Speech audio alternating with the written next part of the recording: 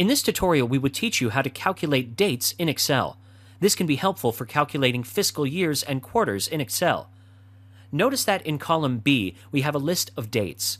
In order to find out in which fiscal year does a particular date lie in, write is equals to roundup, brackets open, B2, brackets close, divided by 3, 0, brackets close. Now press Enter, and you will get to know the fiscal year for that date. You can use the Autofill function to fill in the rest of the cells in the column. Now let's suppose our fiscal year starts in the month of October. For that, we would have to restructure the formula a bit.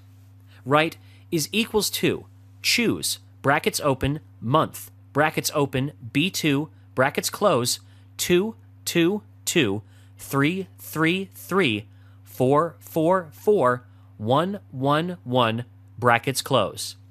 Since January, February, and March are in the second quarter according to our fiscal year, that's why we have written 2 for them, and then 3 for April, May, June, and so on.